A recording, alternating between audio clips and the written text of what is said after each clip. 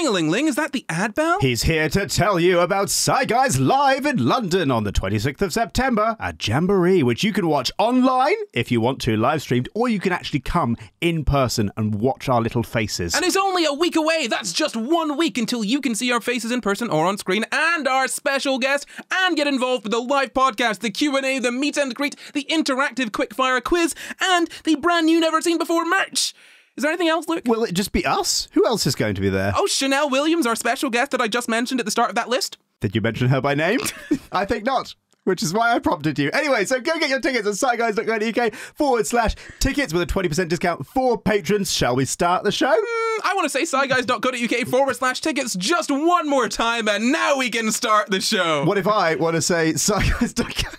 Well, then I'll cut it, and it's not gonna go. Show.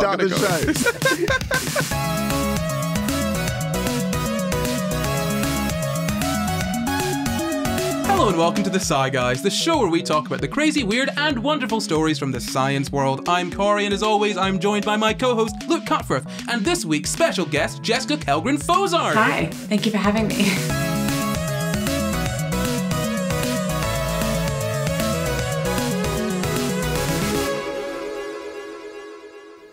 This week we're talking about a method of raising rapscallions invented by an Italian. But first, we have a YouTube comment. This one says, I like how Corey says "gamin" as a single word.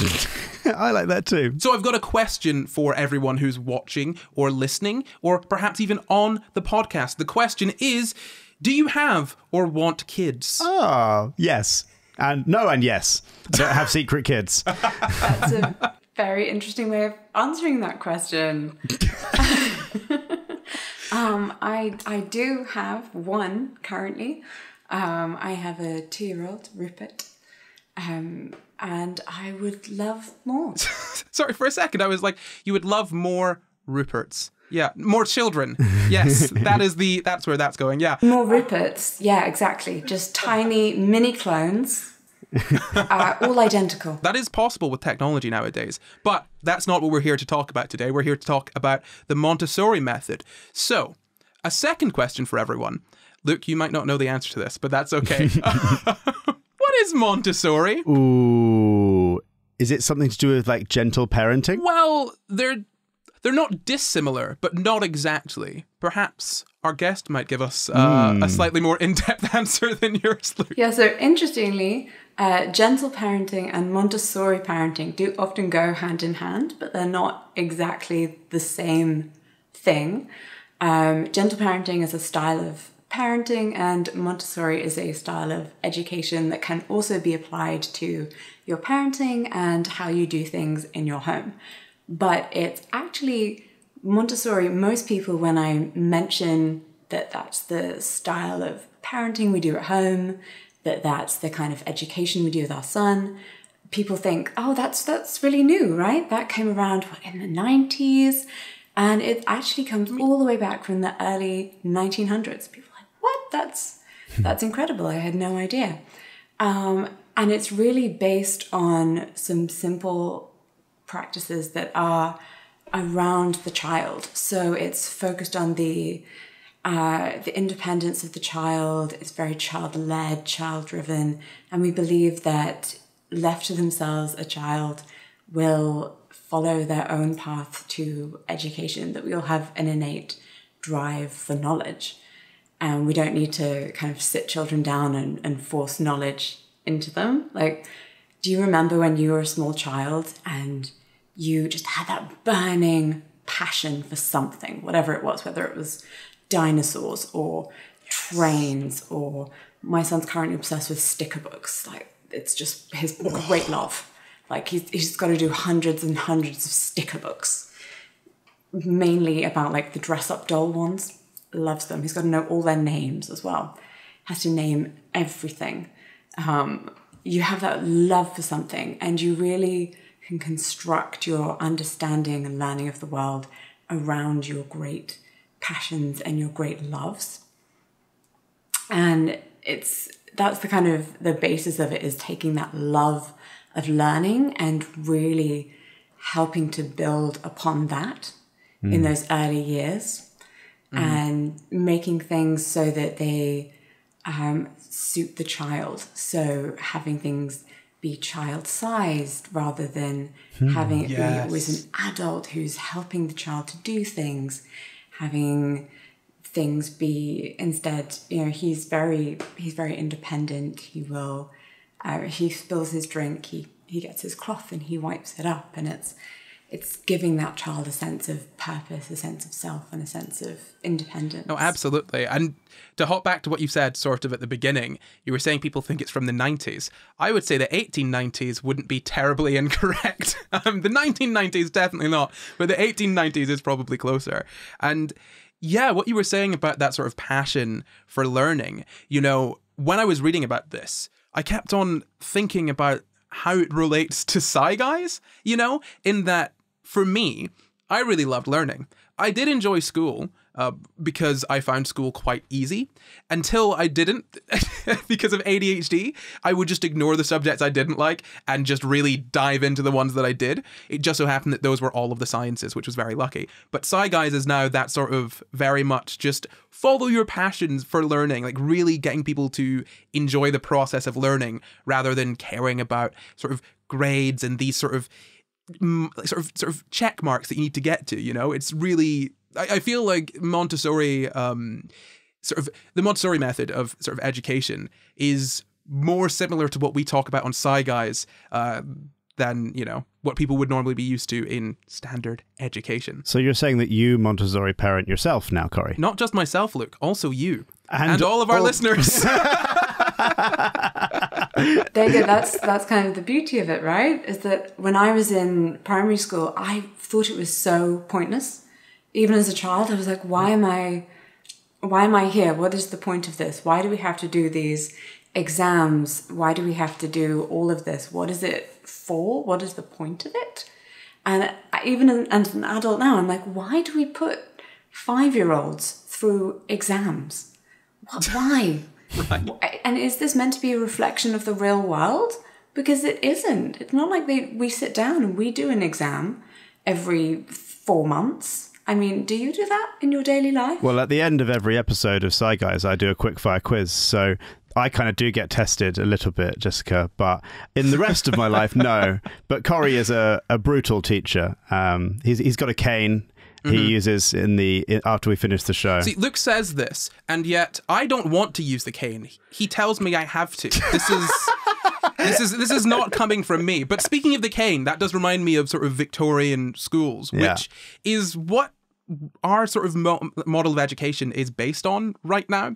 And so, we are not sitting down and doing exams all the time as adults, but teaching children to stay in line and follow the rules and sit down and step straight and be good and all of those sort of things was very useful when you wanted children to learn some stuff and then go work, in the workhouse or the mines or wherever it was they sent people. It's sort of like when you tried to break a horse. But we're just doing that to all the children. Oh, when you say break a horse, I hear, like snap a horse's leg. I feel like that's not what you want to do with your race horses. That's the opposite. Break in a horse. Is that what it is? It's not break a horse. Yeah, you have to break them in. Ah. Like a pair of shoes. This is why I keep having all my horses confiscated. Ah, goodness me. Yeah, this is where you've been going wrong this whole time. Here we go. Like, the education as we have it now is originally set up to create amazing little worker bees, but that's not the job market that we have nowadays. And as the job market has changed, as the world has changed, we should have education that keeps up with it. We should have a more innovative style of creating children who are driven by passion, who are full of confidence in being innovative, creating new ideas, going after their passions, because, a lot of our world now is based in things like technology, and we need that to be constantly innovating. And to do that, we need people who feel confident and proud of their ideas. A lot of Montessori, especially in the early years, like I have a 2-year-old, so obviously my experience is mainly in that kind of like 0 to 2, 0 to 3 bracket so far, is about just building confidence. It's just about making them feel really like proud of themselves and really good in that sense of, yeah, I'm an independent human being and I can do this stuff myself. And a lot of that's like not correcting them when they make mistakes. Mm-hmm. So like he does his own clothes, and if it's scruffy and messy, you're just like, yep. It sort of reminds me of, I read a lot about Adlerian psychology. I don't know if you've ever heard of that, Jessica, but it's sort of about the parenting aspect of Adlerian psychology is something to do with respecting the child as an independent person and not just doing everything for them, allowing them to make their mistakes and not scolding them for their mistakes, but also not just fixing their mistakes for them, but sort of creating a safe environment for them to make mistakes and for them to learn on their own, and sort of not encroaching on their learning process. And it sounds like this has some kind of overlap there, which is really interesting. Should we dive into maybe a little bit more of the sort of history of Montessori and maybe a little bit more about what it actually is? So, in front of me here, what I've got in my notes is, what I kind of wanted to start with is essentially that when we say Montessori, we're talking about a lot of things, because there is the very strict sort of original Montessori method, shall we call it, and then because you can't really trademark that, you can't copyright that, it's just someone's name, anyone can slap Montessori on to their school without actually following the methods really very closely. And that's not to say that every single Montessori school you see is a scam. That's not what I'm saying at all. But there's more of a sort of spectrum of these sort of places out there now. But when you look at this more sort of traditional Montessori, let's say, the sort of, more adhering to the values of it, you see a lot of really interesting things, which we'll hopefully get into. But do you know, perhaps, Luke, who it was that created the Montessori method? Well, I'm going to guess by what you just said. It was someone called... okay, so I was going to say Mr. Montessori, but maybe it was Miss Montessori or Mrs. Montessori. I'm just used to the people who do things in history that we actually remember because they're written down by someone being men, because that's just disappointingly the way the world is. But I'm going to say Mrs. Montessori. Is it Mrs. Montessori? I believe it's Miss Montessori, actually. Oh, Miss Montessori. Oh, God, yeah, sorry. That's the one I didn't cover. She was unmarried. Woke legend. Thank you. Yeah, she's actually doctor. Oh, we're both Oh my wrong. gosh, you're so right. No. Thank you, Jessica, for regaining some of my glory. I literally have that sat in front of me. Wow. Sexism. It really, it gets you, doesn't it? Put honor on her name. A lot of her ideas came from working with children who were in very underprivileged spaces in Italy, mm-hmm. and had been sent to, the words that they used at that time were not words that we would use now. We would call them asylums now. But so children who had been decided these were children who would never amount to anything, children who would never be able to live normal lives, in air quotes, because there was something wrong with them. And through her work with them, she was able to notice things about them, notice how maybe they didn't all do so well in the systems that had been attempted to be forced upon them, but there were ways in which they could be provided for a new learning environment, something that they did really flourish in and develop from, and having things, very simple, practical life activities, whether it was just here's a shoe shining station, which is a thing that they still do now. Like my son shines his shoes at school. It's very sweet. Whether it was just simple buttoning and unbuttoning activities, it helped connect things in these children's brains, and they could build upon these skills till slowly they started to really be able to develop into using these small skills into larger things that we would think of as being like academic skills. It was just a new way of looking at things. So in Montessori, they use a lot of what we call like practical life techniques, whether that's pouring your water into a glass and then learning to drink it, or we do like broad brushstroke painting, and things will work up to putting pegs into slots, and that works up to holding a pencil, and then you're writing, and then you're developing on and on and on. And it's really not skipping out on those things that people think of as being inconsequential. No, absolutely. I feel like what people forget is that some things may be easy for some people, but for others, they need to break those things down into different steps. And in a very different, the same thing, but in a slightly different way. With ADHD, for example, for me, let's say something as simple as brushing my teeth, right? Most people will see brushing one's teeth as, okay, what are the steps to brushing your teeth? You get your toothbrush, you get your toothpaste, and then you brush your teeth. For me, there are so many more steps to brushing my teeth that make it so difficult to just get out of bed and do that, where I've got to go to the bathroom, I've got to get my toothbrush, I've got to make sure that I'm paying attention for 2 whole minutes and getting every single bit, and like not getting bored and not getting annoyed by the noise, and all of these sorts of things. And something as simple as brushing your teeth could be very difficult for some people, and that's not, people will have this idea that, oh, well, if it's difficult for you to do this, then it'll be difficult for you to do other things. You can't achieve this and that. I have a biotechnology degree. I went to one of the best universities in the country. I still struggle to brush my teeth because it's a difficult thing for me to do. That should be your Twitter bio. That's great.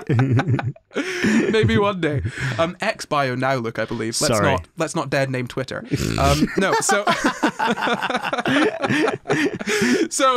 but back to Dr. Maria Montessori. I want to talk a little bit about her because I find her really, really interesting. She was born in 1870 in Italy, of course. But, what people might not know is that she was one of the first women in Italy to be a doctor. She had a very sort of progressive family. Her mother apparently was really influential in all of this. Her father was supportive as well. But she went to a technical school that was an all-male technical school. She studied engineering and maths and then graduated in 1890 when she was 20 years old.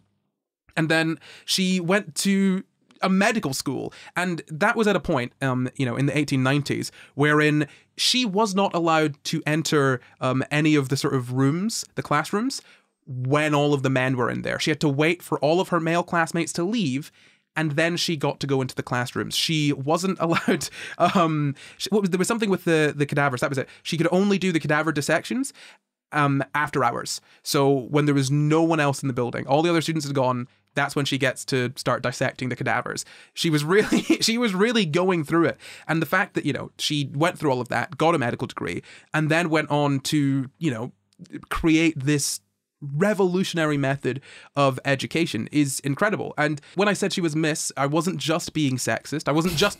I was also alluding to the fact that she chose not to marry. She actually fell pregnant. She had a child, a son, her only son, Mario, not of Super Mario Brothers fame, unfortunately, different Mario. She sent him to live with a family on a farm. They fostered him for, until he was a teenager, because she was like, well, look, if I have this kid, I'm going to have to get married. And if I get married, then I'm not going to be able to have my career. And I want to have my career. So she, fostered her child and then came back, and they reunited when he was 17. And, you might think, oh, what a callous thing for a mother to do. First off, sexist. No. Second off, they had a great relationship. They worked together later in life. So, this was all, not only was she a fantastic doctor, a great educator. She's also a good mum, apparently, as well, which is really nice to see. Because so often when you see these scientists talking about all of these things, they're usually men, and they're usually horrible to everyone else around them. I mean, remember we did an episode a few months back. There was a scientist that was really influential, and I think he cheated on every single one of his wives. He had 4 ex-wives. Not a good guy. Luckily, this person seems to be quite nice. But yeah, so she ended up basically just leaving medicine altogether. She stopped sort of practicing or studying medicine, to really focus on the sort of Montessori education, on her sort of new sort of style of education. She started off working with, as Jessica said, with underprivileged kids, a lot of them with mental disabilities, and ended up getting them to a point of kind of matching their peers academically, in that getting into primary schools where, they would not have been expected to. And in some cases, having similar sort of academic results to other children, which, at that period of time, bear in mind, 1890s, 1900s, that if we think about how we treat, sort of disabled people in general now, particularly people with sort of mental disabilities, it was a lot worse 100 years ago. Like, that's incredibly groundbreaking. And she really was just pushing this stuff forward, as you said, Jessica, getting things to be child-sized, which seems so normal now, but it just wasn't then. Getting things that they could actually hold with their hands that fit them, chairs and desks that were the right size, and all of these sorts of things. And there were these things, maybe Jessica could better explain, but basically these sort of interactive, tactile manual things to help kids sort of learn. Yeah, so we call them materials. So they're things that, so when you said that Maria Montessori kind of stopped practicing medicine, I think in many ways she continued, because we can think of what she continued to theorize on and the thoughts that she had as being very much still in the scope of studying the brain. Like, she had many theories that we now know were then proven by things like brain scans. She theorized that the human brain doesn't stop growing and actually reach maturity until you're 24, which we now know through brain scans to be true. So her idea about the planes of development, 0 to 3, 3 to 6, 6 to 12, 12 to... I'm not great at this. But then they're going on until they're 24. And then how we need to conceptualize and think of our children as continuing to be children until they're 24 and still looking after them in that way. And she created these materials that were suited to different ages and were very much tactile and hands-on, and how it would work best with a child's learning to really be putting their hands on putting their hands on beads, to be learning about your numbers, to hold it in your hands, really thinking about it in that way, rather than just let's sit children in rows and have them recite their times tables, and that will definitely sink it in their heads. Every single one of them will be able to understand it in this way, because we all know now that we all learn differently. And the joy of Montessori is that we know that everyone learns differently, and that we all have our different strengths. And you were talking about ADHD earlier, and as someone with ADHD myself, like, that's one of the reasons I was really driven to it as a parent, is that I would have loved to have had Montessori education myself, because we all have such different brains, right? And the idea that you can follow your interest and your passion, and we don't need to be these amazing all-rounders. We can really find the way that we learn best and then build on that, I think is really great. Montessori was really ahead of her time in that respect. I think ahead of the time is it. You've encapsulated it entirely. Especially what you were saying up top at the start of the episode, people thinking this is from the 90s. It makes sense, because it does come off as that very sort of 90s, it's happening in California, it's happening in sort of upstate New York, this is the new trend. Very much seems like that sort of thing, but no, this is all based on someone actually working with lots of different children. And I've got a few quotes from her, but one is, "I'm certain that my ideas, which are founded only on love for the children, will find a good welcome." And I think that's the key point, that this is really child focused. I mean, that's one of the main sort of key tenets of, Montessori, is that it is child focused. It's about the education of the child. And in a lot of ways, it's about the child sort of taking ownership of their own education, knowing that it's about them rather than being about, this sort of mold that we all need to fit into. Because, I mean, if we talk about normal schooling, our sort of standard school system now, it very much is, here is the template, and everyone else must try to reach that template. If you fit the template very well, then you get lots of good grades, you get lots of nice things happening to you. If you don't fit the template very well, then we're not going to do very much to help you. We might have maybe a class for learning skills. We might have maybe a teacher's aide in the room, but we're not really going to do very much to make your education actually all that good.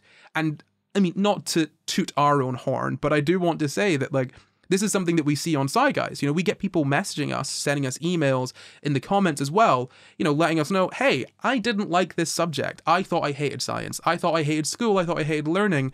But, from listening to the podcast, I realized, I just didn't like how school tried to teach me things. I mean, someone emailed us the other day to say that they completely changed their mind on what they were going to do. They're now going to be a marine biologist. Yeah, they've gone on to study that because they listened to the podcast. They were like, oh, actually, I like this, but school made me think I didn't. That's freaky. That's too much responsibility. I really hope that goes well for you. Yeah, look, just when the dolphins are attacking, you can blame us, okay? That one's probably going to be on us. But no, I guess the main point is that sort of it's really about the children. It's really about focusing on each individual child and, I mean, understanding that they are individuals. And another quote, because just very briefly, just a brief delve into fascism here. Of course, she was living through the time of Mussolini, who really liked her for a while, and then suddenly did not like her when he realized that she wouldn't just fall in line with, indoctrinating children into fascism. Yeah, and he then wasn't about he that. kind of dropped her.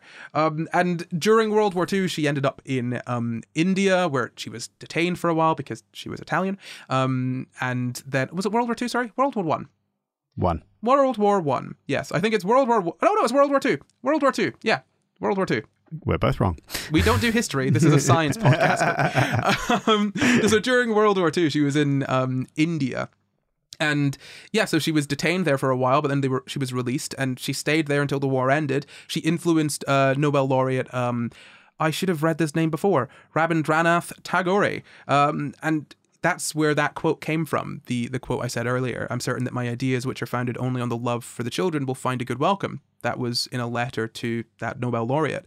And then she also went on to say later on, preventing conflicts is the work of politics. Establishing peace is the work of education. Which, again, ahead of her time, this really seems like sort of stuff that we're still struggling to grasp as a society now, that education is so important. And making education about getting a job is insane. It's this weird little capitalist thing that none of us really think about, but it is kind of insane that, the entire purpose of, this thing that we send children to from the age of sort of 5 to 17, 18, for 13-ish years of their lives, it's about making them good for a job rather than making them ready to face their lives. It's one of the reasons, I would say, is why you see many men entirely unable to cook for themselves. Yes, it's because, patriarchy and all that as well, but we should be being taught these things in school. We should be being taught, how to do these sort of things, this sort of independence. And, in Montessori schools, there is this sort of thing, I mean, especially sort of in the sort of original ones, where they would sort of have the kids serve each other foods or clean up after themselves and whatnot. Like that was sort of a big part of it, like actual practical life skills, like these little ones that you don't really think about. Yeah, so in a good Montessori school today, they very much still do that. They still cook for the class, and they'll lay the table. They all eat together. They'll help each other out. They will clean up after each other, and they're very much still in that collaborative spirit and that kind of thing. And I think it is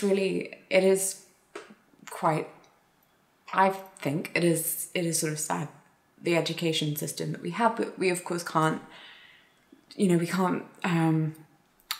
blame teachers or the education system or anything like that, because they're trying their hardest and doing their best with the budget that they get given. And every time the political system changes, they get handed down some new thing and it's like, okay, we've now changed up your entire remit. This is what you have to do.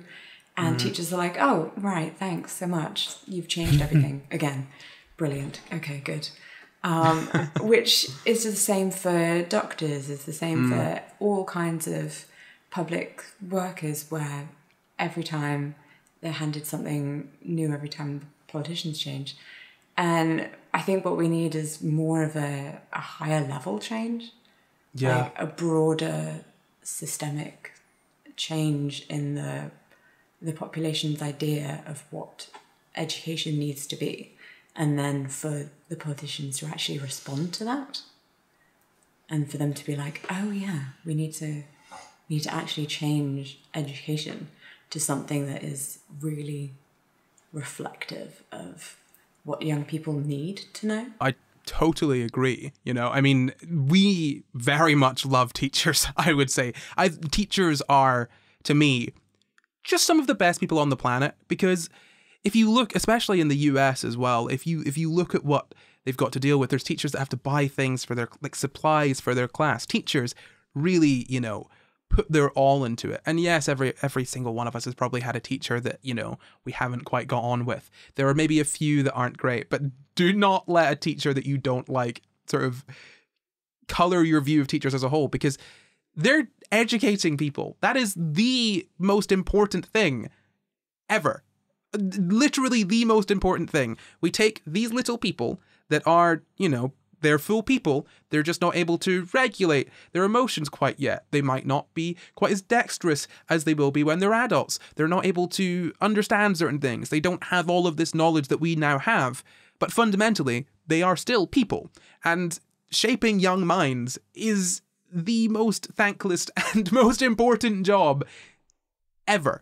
Honestly, it's so important. I just don't think that, you know, we give it the weight that it should have. And you're so right. It's a total systemic change that's needed. I mean, maybe we should just talk quickly a little bit more about sort of, you know, the actual specifics of what a Montessori sort of school would look like, because it's something that I was quite surprised about when I sort of, you know, looked into it, that there aren't sort of classes necessarily. They're all sort of, it seems to me, they're all sort of mixed in together, where there's the older ones helping the younger ones and they're all interacting. And, you know, there's this whole thing about there being sort of 3-hour blocks rather than sort of 30-minute lessons where you kind of direct your own education. You really get to be stuck into something for quite some time, which I find really interesting. Sounds like a parallel universe. I've often had this like dream of like, I wonder what school would be like if there were just lessons being put on and you just went to the lesson you wanted to learn. Not that like that I wouldn't necessarily have gone to some of the important things that I should know, but like just fundamentally changing the structure of how education works and have it be more led by your own interests, and what that, like how that would have ripple effects on like the entirety of your life and of society, right? Because, you know, I know that there are people who have, like Steve Jobs, for example, talked about how he just didn't go to university. So he dropped out of university, but carried on going to the lessons that he wanted to go to. And he went to a calligraphy class, which he never would have done on his degree. Because he was just naturally interested in it. And I've always wondered what life would be like if the structure of education was different. And that sounds like you're describing a very different educational structure, which if then expanded out to a societal structure, if everyone was in this system, for example, like society would be entirely different, one would presume. You're saying there that you wouldn't go to the classes that you don't think you'd be interested in. But if you've been in this system since the very start, since you're a year and a half old, don't you think that by the time you come to teenage years, you might be attending the classes that you would think of as like, oh, this is boring. This is a class about long division. I don't know. Because it's actually going to be really helpful for this other project that you're working on over here. So you've got this passion project that you're working on. You're like, I just can't get this bit. I just can't get this like tricky wheel.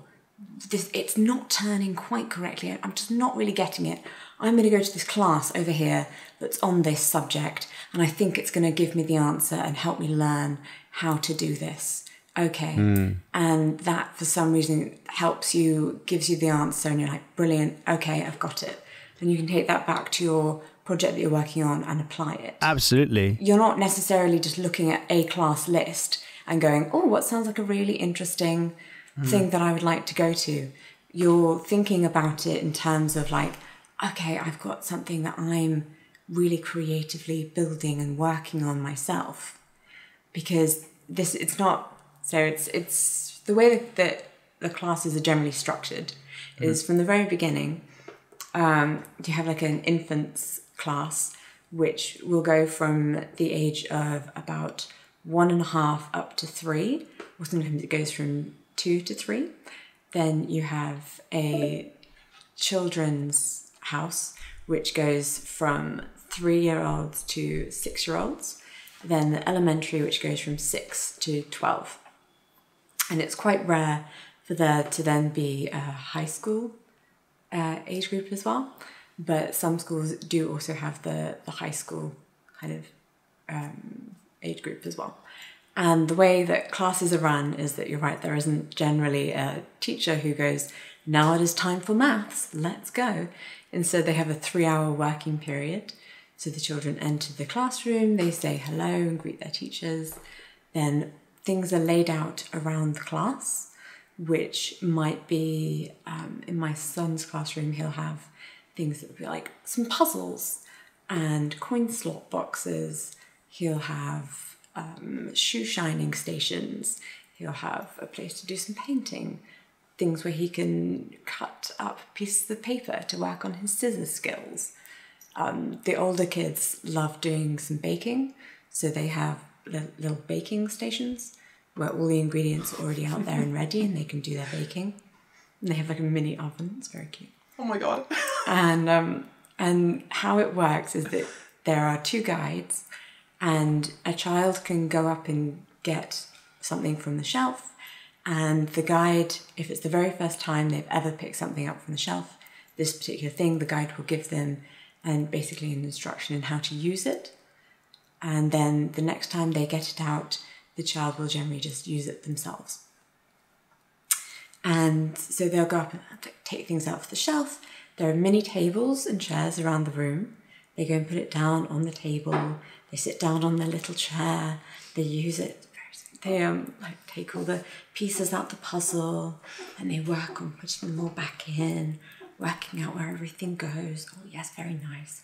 Then when they feel ready to move on to the next thing, they'll pick it up, go put it back on the shelf, and then they'll find something else that they would like to do, go and sit down. And it's the whole 3-hour uninterrupted period where they flow and they're working on whatever it is they want to work on. And they might spend 3 hours working on the same thing. So it might be a 3-hour period where someone is making some bread. And that's all they do for the 3 hours. They make one thing of bread. It might be 3 hours where someone is working on they have dressing boards where you learn to like buttons and zips and duffel. Yeah, I was going to say duffel coat. It's a duffel button. How would you describe that? A duffel things. Anyway, they're learning to do those. And it might be 3 hours they're just doing that. It might be 3 hours of they're going to clean the windows. Another wonderful, very sweet thing they do. Or it might be 3 hours of they do a tiny bit of everything. It might be just one of those days where they want to flow around the room. And then at the end of that 3-hour working period, they will move on to doing lunch. So they'll set the lunch table up and then they'll work collaboratively together, make sure everything is out on the table. They've got their plates, their cutlery out, all the glasses, take the water jugs over. And because there are big ones and little ones, like the youngest is probably around 15 or 18 months, somewhere between there. And the oldest will be maybe a 3-year-old would be the maximum age in that classroom. And the oldest ones will obviously be helping the younger ones, making sure that if something's really heavy, they'll go over and be like, do you need help to carry that? Like, we'll carry the water jugs. If the little one drops something, the older ones will come over. And it starts to become that rather than the guides giving an instruction and the guides showing how to use each thing, the older children start to show how to use each thing to the younger ones. And that's when they say they know that it's time for the older ones to move on to the next classroom, is really when they're like, okay, they know how to use everything in this room now because they can teach everyone else how to use all these things. So it's time for them to go on and like now challenge themselves with more things and build on all the knowledge that they've got from this room, and they feel very confident that they can use everything now. So yeah, it's a very beautiful kind of collaborative learning environment that they have. I was going to say, because that sounds fantastic. And, anyone that, in university or school that's done a group project would maybe be thinking, that sounds horrible. Working with other children in school or people in university is really difficult. And again, I feel like it's almost tied into what you were saying earlier, Luke, where you were like, oh, I would maybe avoid the things that I wasn't as interested in. I feel like we need to remember that our mindset is so very, just, I guess, controlled, built, colored by the system that we've grown up in. The only reason that group projects are difficult, in high school, primary school, uni, is because we've never really been taught to work collaboratively with each other. I mean, we just get shoved together and get told, do this, and we've all got to achieve a grade. And actually, if you don't do as well as me, I'm going to be worse off for it. And so I'm going to be mad at you. Like, there's so many unnecessary sort of stressors put on there, along with a lot of unnecessary rules as well. That was something that, I could not deal with in school. It really, really bugged me. Just pointless rules. Like the way that you were describing lunchtime there, Jessica, sounds fantastic. I hated the idea of having to go up with my tray and then sit in a certain space and not do this and not do that, and you're only allowed to do no, thank you. Please just let me exist. Can I go to the toilet, please? Oh, well, you should have gone on break. Well, I didn't need to go then. So what do you want me to do? Go and stand in the toilet and force myself to urinate when I don't need to? Ridiculous. For me, toileting is this big thing, and that's one of the reasons that it's another reason why I was like very into Montessori education, is because I went to a lot of different schools growing up. I went to I went to sort of 7 different educational establishments, and one of them I went to was a Quaker school. And Quaker education is very different to normal education as well. Because in Quakerism, which is a religion, if you don't know, we treat everybody as equal, and adults are expected to treat children as equal as well. Which very much in Montessori, we do that. We treat children as our equals. We talk to them as our equals. We talk to them as we would speak to another adult. We don't use of children's language or speak down to them, and we explain things to them. And when we needed to go to the toilet in Quaker school, we just said, I'm going to the toilet. Wow. Yeah. Scandalous. That would have got me a detention. See you in a moment. I'm and going then you go to the toilet. And then you come back. And it's like, cool. Madness. Whereas I then transferred out to the local comprehensive school, and I was shocked and astonished that I suddenly had to put my hand up when I needed the toilet and be denied.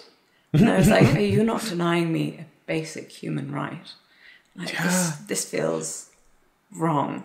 This is not okay. This is very much not appropriate right here and now. Especially because like I have disabilities, and that it's a whole thing for me. It's a whole thing.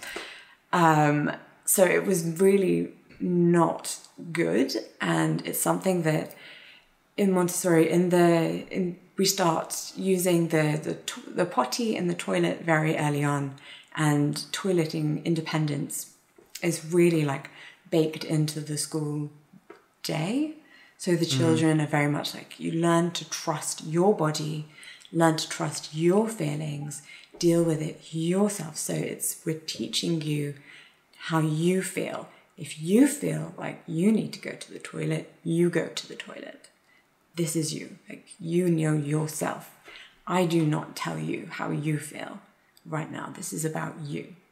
So that's a really beautiful part of it that I wanted very much for my children, for them to be able to have that sense of self and to not have someone sort of stand over them and tell them something about themselves.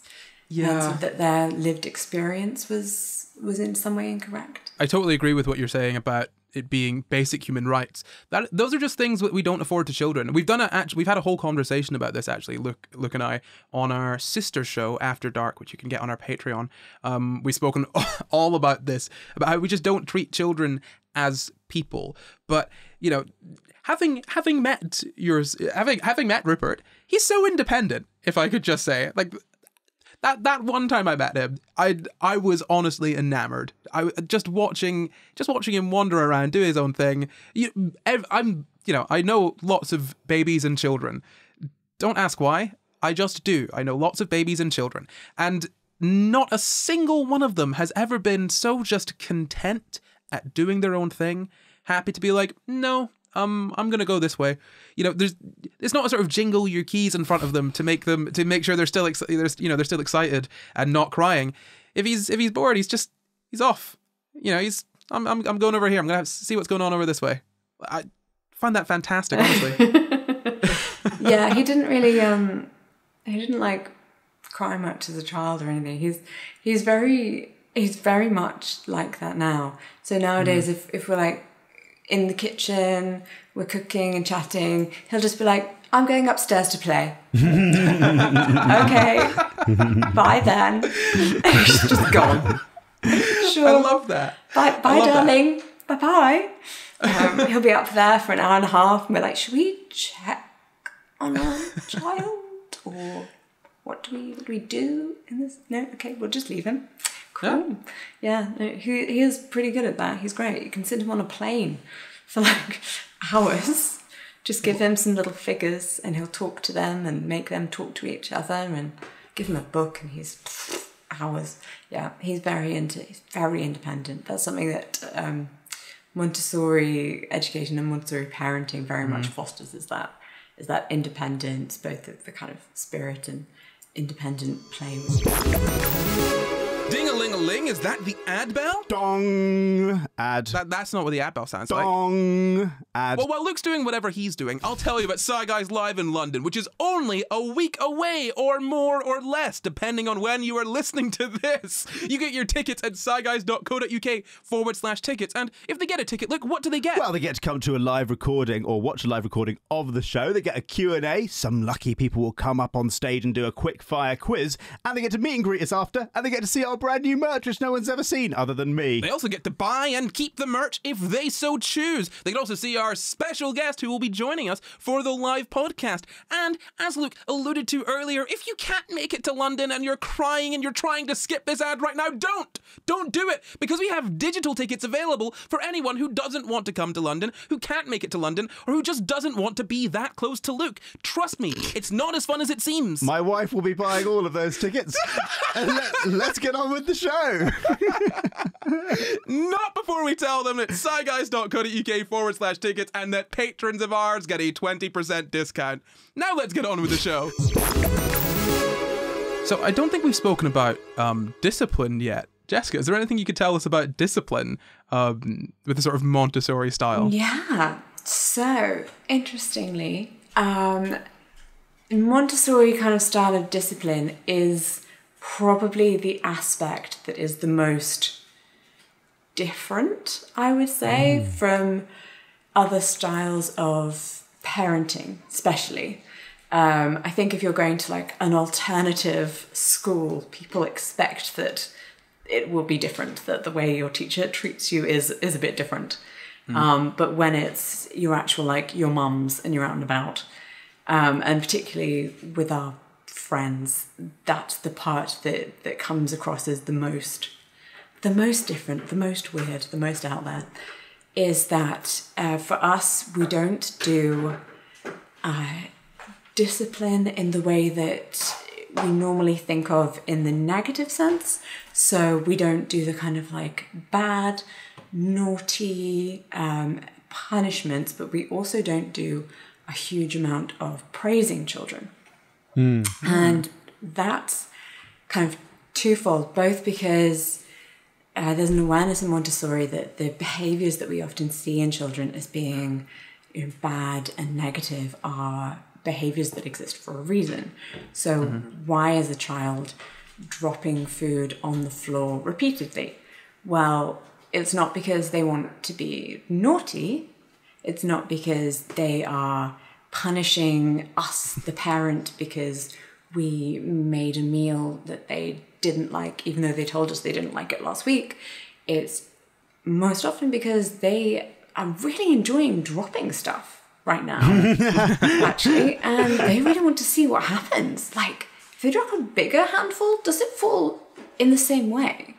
Is it going to splat again? Oh, if they drop a tiny bit, what exactly happens? If you throw it, does something different happen than if you just open your hand? This is fascinating. Wow, amazing.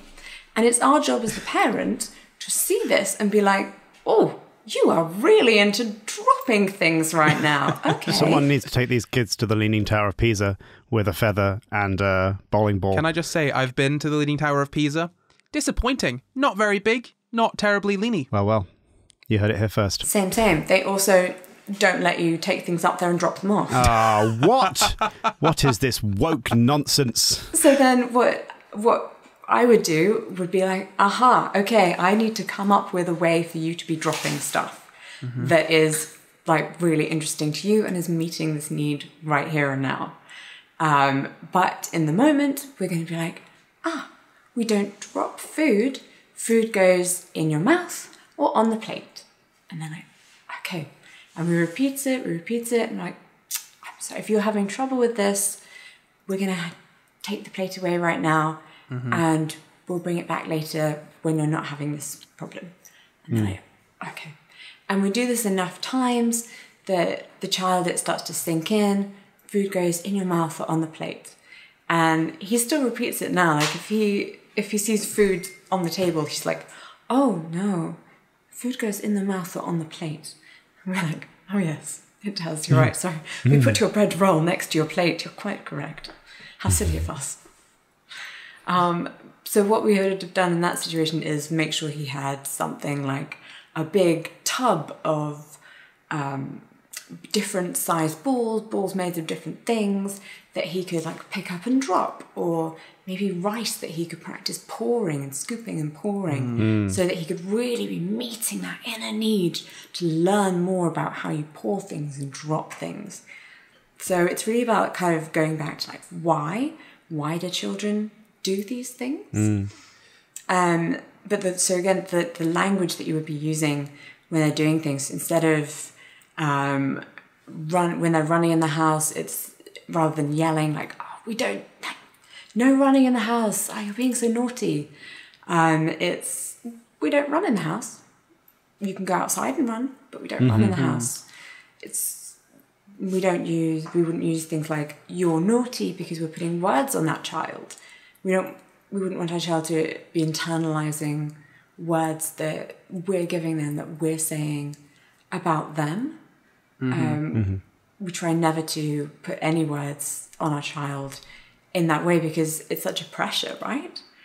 Even if the words are very positive, if it's, you're so smart, you're so clever, you're so brilliant, you're so intelligent, they're like, oh my God, wow, oof, okay, oh my God.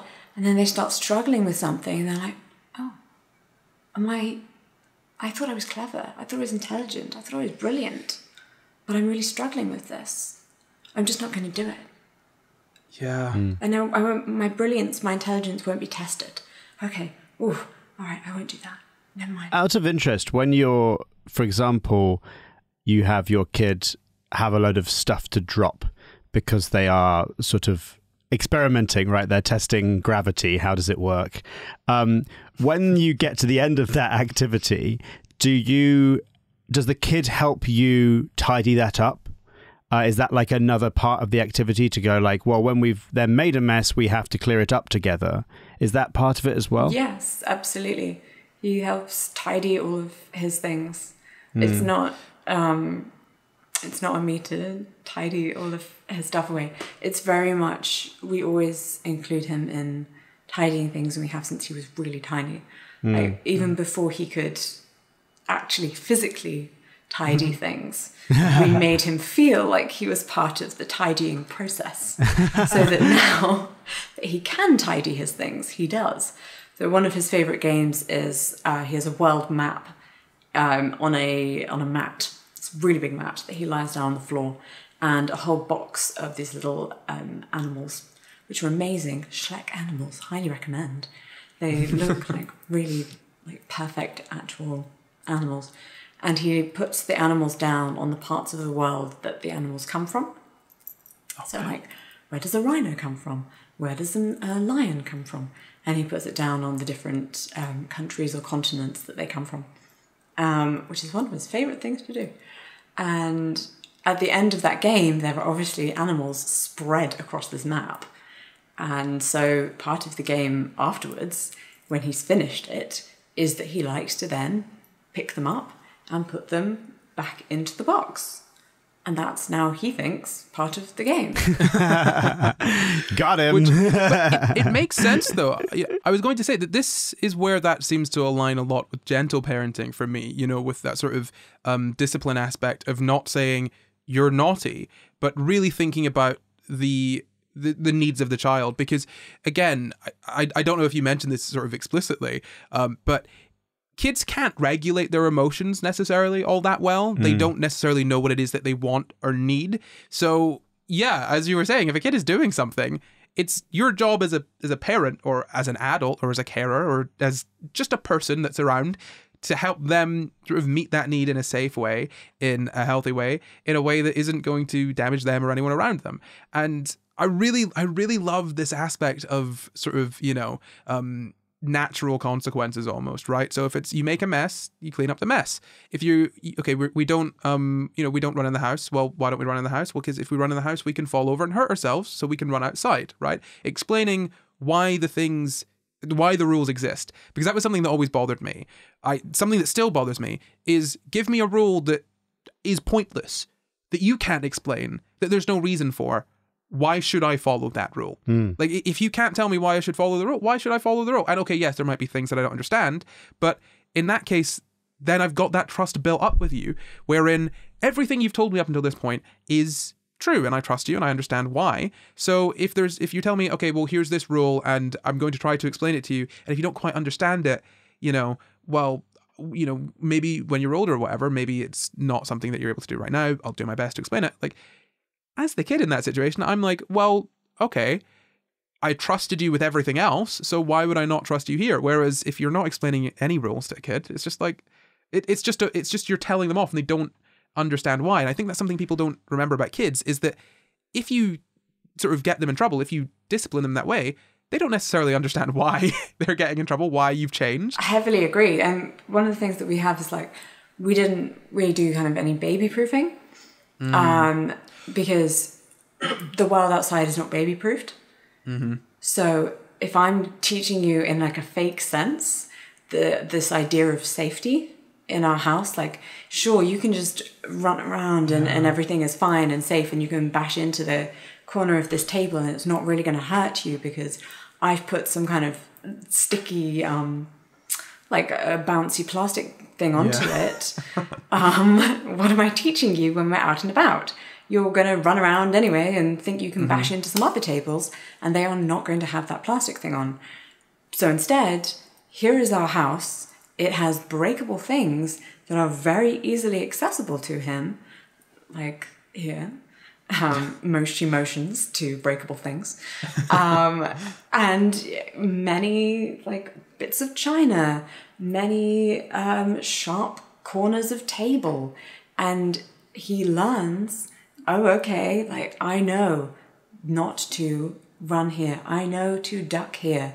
I know that I need to be gentle when I'm touching things that feel this way. So when I go to someone else's house, because other people's houses aren't baby-proofed, they don't have a baby, I know that if I touch something and it feels delicate, that I should be respectful and gentle and caring with it and make sure that I put it down and be like, oh, that feels a bit gentle. Have you ever seen a dog with an egg in its mouth? Like a Labrador. Yeah, if you hand an egg to a dog, like they really gently, for whether it's intuitive or not, I don't know, but they really gently like put their mouth around it really softly and like carry it and put it down softly. I will say it's not all dogs. There are a good number of dogs I know that would absolutely destroy that egg immediately. Okay, I've been lied to by TikTok. Damn you, TikTok! So we have a no-no cupboard under the sink, which has like cleaning things in. And we were like, that's the no-no cupboard. That's the no-no cupboard. And it did have a lock on it. That was the one cupboard that we had a lock on. And he was like, that's the no-no cupboard. That's the no-no cupboard. So he's learned just the term no-no. So now if we do go somewhere and we need to immediately stop him because there is something actually dangerous, and we're like, that we didn't see coming, we like to over-explain ahead of time. We can be like, okay, we're going to this place. There may be X there. That may be dangerous. You're going to walk to the corner of this road. A car may come. These things may happen. But obviously, when you're out and about, anything can happen. We need him to react quickly. We need to be like, that's a no-no. And he can go, oh, okay. And he's like, oh, hands in. Not sure what's going on, but I'll just freeze. Unclear. I'll wait for further direction. All right, then. And so in those moments, I need him to have something rather than using the word no really frequently. And so it has no meaning. Yeah. I feel like, there might be people listening to this that are thinking, oh, well, I couldn't do that with my kid because they just wouldn't listen. And maybe, I'm not going to say this is universal, going to work for every child. But I think the thing that I found in reading about this is that it is adaptable to, sort of almost any individual, right? You've got to work with, the individual that you're working with, the child that you're working with. But, a lot of this comes through trust, right? I mean, if you think about it, if from the minute that this child is born, you are instilling that trust, you're sort of instilling that trust in them. You're teaching them all of these things. You're guiding them in that way. They're obviously going to be sort of acting and responding differently to a child that hasn't been brought up with that level of trust, that's been in a more sort of authoritarian parenting, which is essentially, I'm an authority figure, so you do what I say. You don't question that. Which, to be honest, I think is a very poor way of getting someone to do something in general, because naturally they're going to be curious people, and they're going to be people that ask those questions, and you don't get the understanding of why you should and shouldn't be doing things. And just one other thing I'd want to mention as well is that obviously, there have seen things about this being something that isn't necessarily super accessible to everyone, because a lot of Montessori schools obviously are paid, and it is something that does probably take quite a lot of sort of self-control, self-regulation. You've got to regulate your own emotions. If a child does something that is like, let's say they smash the TV, that's quite upsetting. You need to be able to take that time and not react immediately.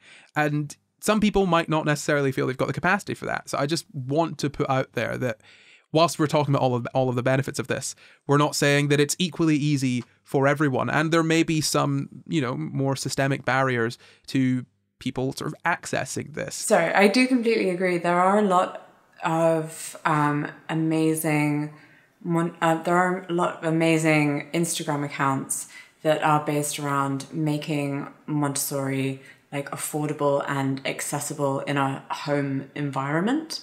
So rather than sending children to Montessori schools, which are often, as you say, fee paying, although there are some in America which are, they call them publicly funded in America, but yeah, there are those. There is a way you can still do it at home, and it doesn't have to be the most expensive thing, because you don't have to have the like wooden Montessori materials that are the exact thing. They can be made out of boxes. You can make things with your own materials. A lot of it is about your approach to things and your own relationship with your child, and teaching them how they then go out and experience the world.